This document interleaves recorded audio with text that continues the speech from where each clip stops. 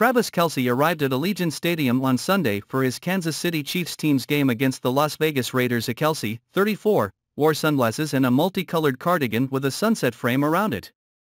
The tight end looks to bounce back after a subpar performance against his brother Jason and the Philadelphia Eagles on November 20th, and while their record for the season will be one win regardless of today's score, Kelce and his team need to show a turnaround in the current form trend. Kelce recorded 7 receptions and a touchdown for 44 yards in the 21-17 loss. The significant drop left both Kelce and Chiefs fans unhappy. On Wednesday, Kelce reflected on his poor performance on the New Heights podcast. A very monotonous and frustrated Kelce was talking to his brother about how he stuck his team with a fumble. "We didn't score in the second half, Jason," Travis told his older brother.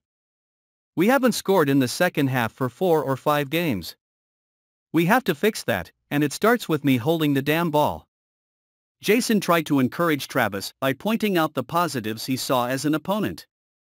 However, Travis continued to be hard on himself and took the blame for his team's loss. "My turnover is killing us," Kelce added. "Penalties are absolutely killing us.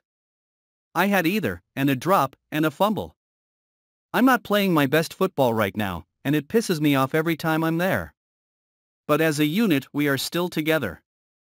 And that's all that matters." As expected, fans jokingly brought Kelce's girlfriend Taylor Swift into the conversation.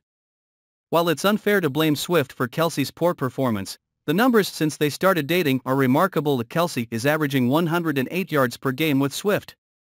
The average drops significantly to 41.8 meters without Swift in the stands, yet Kelce continued to take responsibility for his mistakes when his team lost. "You can hammer on my fumble, you can hammer on penalties," Kelce added.